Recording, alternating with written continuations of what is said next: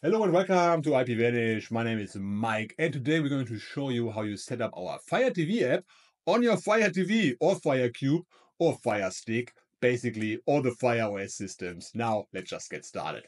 On the home screen, we just select the magnifying glass here. We go to the search box and type IPVanish. And here we have the IPVanish app already. We just click on it. Now in the next step, we can click on download it.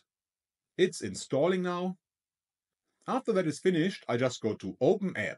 On the login screen, we just put in our IPVanish account email and password and click Login. And now we are in. If I would like to connect to the VPN right now, I can just click on Connect and the app will connect me to the best available location. We click OK to authorize IPVanish to connect and reroute your internet traffic through our VPN server.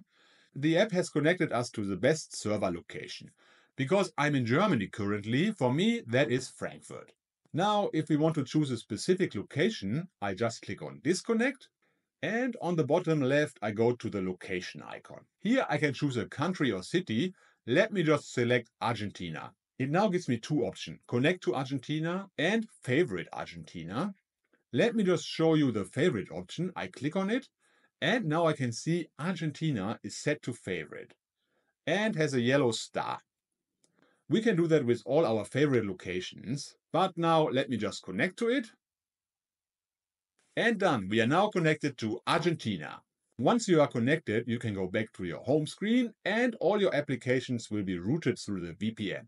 And that is how you set up the IPVanish app on your Fire TV. Please feel free to contact us in case you have any questions. Don't forget to follow us for more updates. Have a nice day. See ya.